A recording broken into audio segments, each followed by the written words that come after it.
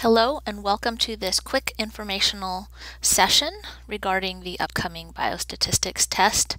This examination will happen on Thursday, February 23, and you are invited as a team to create a summary sheet regarding the material that you'd like to have accessible to yourself during the exam. So in this video, I'd like to go over some of the details about that summary sheet and about the test itself.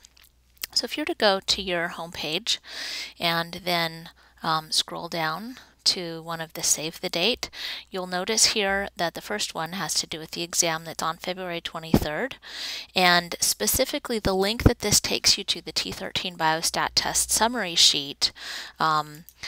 This gives you information because you're not able to access the actual quiz in Canvas until the day of, until it becomes available. So we put all of the information here as well. So this gives you information about the test in terms of when it will begin, how you will complete it, what to expect on it.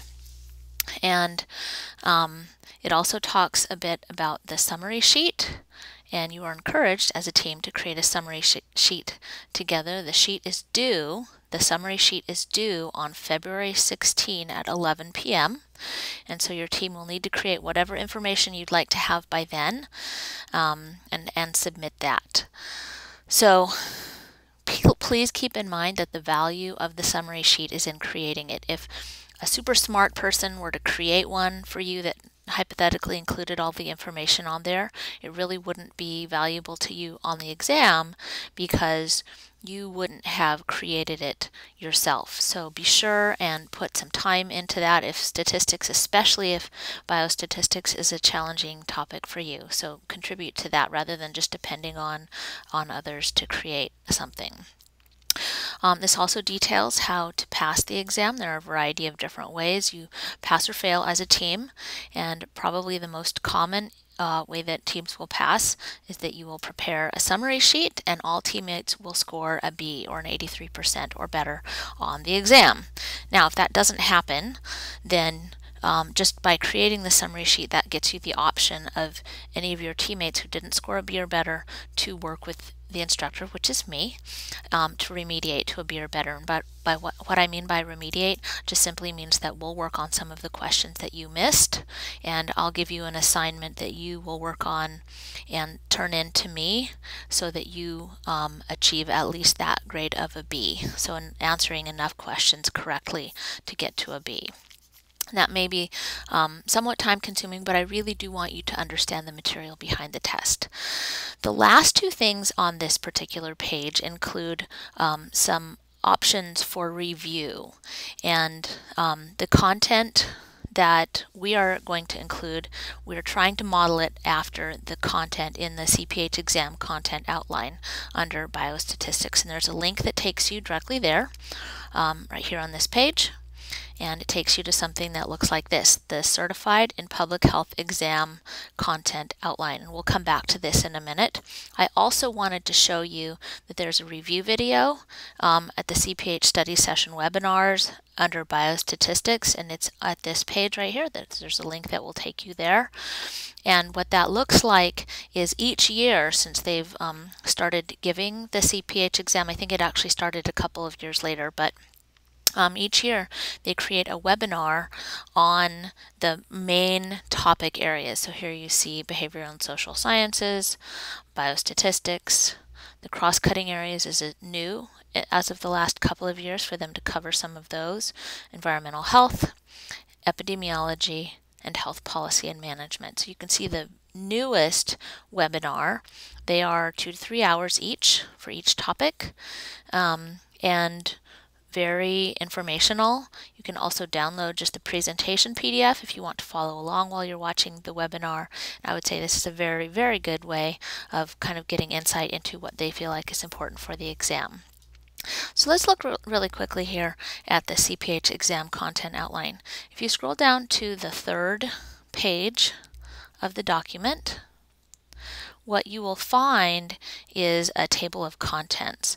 And in this middle section, what you see are those 5 primary areas biostatistics, health policy and management, environmental health sciences, epidemiology, and social behavioral sciences. And you'll notice that each of those 5 are 15% of that CPH exam, so they're given equal weight. Since the exam is 200 questions, that means that there are 30 questions for each of these sections.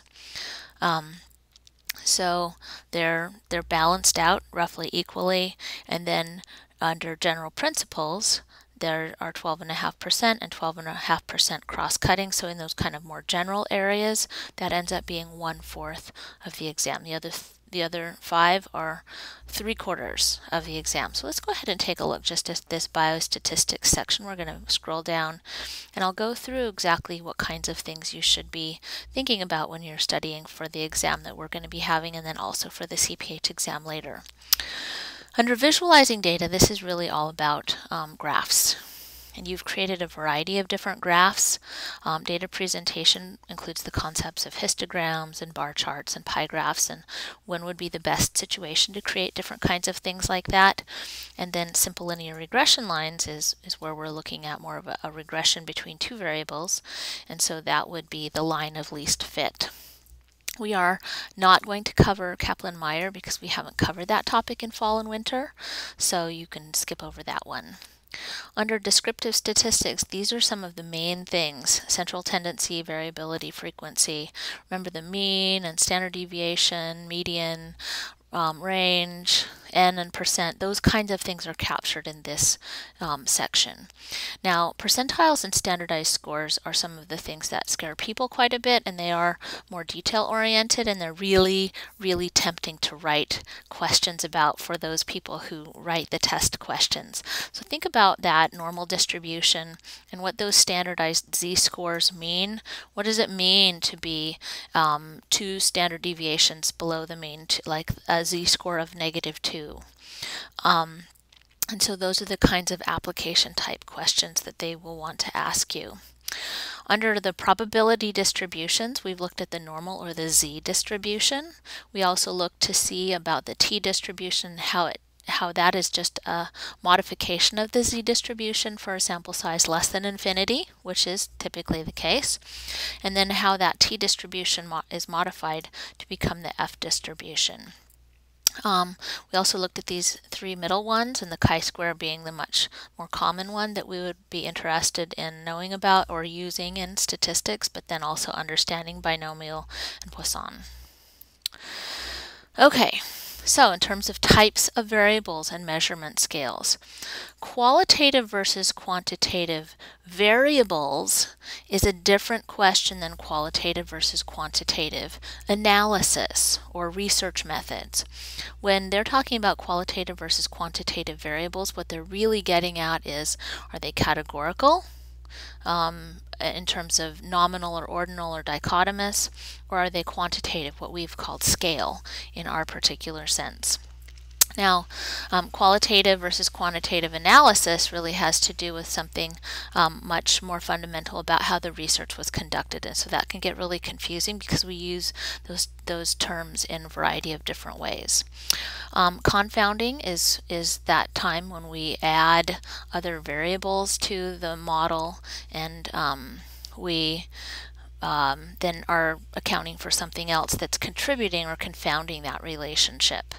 We're going to skip over effect modifiers for now. Also, in terms of thinking about independent versus dependent variables, this really gets to the idea that usually, or often I should say, maybe not usually, but often there are certain factors that lead to the development of something that is your outcome variable. Specifically in statistics, we're not thinking as much about causation, but independent would be that X variable, the one that is the predictor or the exposure often, and the dependent variable is the outcome or the disease or whatever it is that we're thinking is dependent on whether a person had exposure to that independent variable. In terms of measurement scales, this really has to do with the nominal ordinal scale that we have discussed, but a lot of times the terminology for that will be different. Somebody may call it a continuous variable. Somebody may use the term dichotomous for a nominal variable with only 2 categories. So just be familiar with a variety of different types of ways of calling things along that measurement scale. And then also sort of what that means.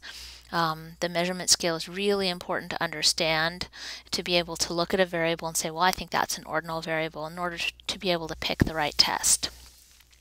In terms of reliability and validity, I've covered this more under the epidemiology and biostatistics part of the material, so we won't be including that on the test that we give.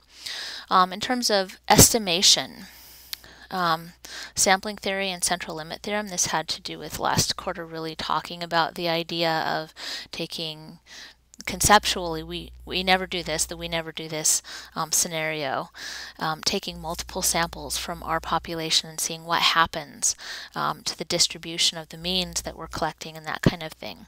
And then also estimation of population parameters, that whole idea that really what we're doing is we're taking a sample, but then we need to go back and then say whether the parameters that we calculate, or the statistics that we calculated for our sample, can be applied as parameters to the population. Hypothesis testing is a pretty straightforward section, although there are multiple hypotheses that we can test, and it depends on the types of tests that we're doing. But the concepts of hypothesis testing are important to kind of keep track of. And then in terms of probability, the statistical test assumptions and their importance there, the levels of significance where we call our p-value is equal to this or greater than that or less than something else. Also making decision errors. Remember how we had type 1 and type 2 errors, and what happens to power as you're going through that particular process. The next three really talk about some of the main tests that we focused in on. The tests of group means, we talked about several different t-tests, the one-way ANOVA. Tests of proportion have to do with chi-square, test of independence, and then the goodness of fit chi-square. In terms of odds ratio and relative risk, also again I've included that with your epidemiology material, and so we will not be including that in this particular exam. And then in terms of correlation and prediction, this is really just an extension of the t-tests and one-way ANOVA that we were talking about before in terms of correlation and simple linear regression. We have those hypotheses that we're testing between just two variables, and then we expand that to include possibly confounders or additional variables that we want to include in the model. For multiple linear regression, that would have a scale outcome variable, and for logistic regression that would have a dichotomous outcome variable. We did not cover survival analysis, so we won't be covering that. The interpreting the statistical test results is probably a pretty big section, and so a lot of times they want to know, when you go out into being a public health practitioner, can you look at a study, can you look at some results from an analysis and correctly interpret what those mean. And then in terms of confidence intervals, it's an interesting way they decided to spell that here. So confidence intervals, what exactly do those 95% confidence intervals mean? I would say this is kind of interpreting those confidence intervals. None of the stuff on the exam will ask you to perform these complex calculations, even with a very small data set. The only exception to that would be is if they gave you a few numbers, they might possibly want to know if you can calculate the mean, median, and mode of a set of maybe 8 or 10 numbers. So you will have access to a calculator. It'll probably be less important than it would have been on an epidemiology sectional exam like this. With epidemiology, there's a lot of stuff that we calculate kind of by hand in terms of relative risks and odds ratios and that sort of thing, but we are not including those for this particular exam. So I hope that is very helpful to you in terms of thinking about the kinds of things that you'll want to review and possibly to include on your study session. The last thing that I want to mention is that the PCOR TAs hold, actually they do this every Sunday. They have kind of office hours that if you're here, if you're available, you're welcome to come and ask any questions that you have. Maybe you've been studying along and want to have some clarification on certain things. They also will be planning a little bit more formal review session on one of the Sunday afternoons coming up. I imagine it would be very similar to the webinar, so if it's more convenient for you to just watch the webinar, you just wouldn't be able to ask questions. So if you choose that option and you have some questions that you'd like to ask, just jot them down and send them our way, and we're very happy to answer them for you. So thank you for joining me for this short video to help organize your thoughts about the biostatistics test that's coming up, and good luck studying for the test.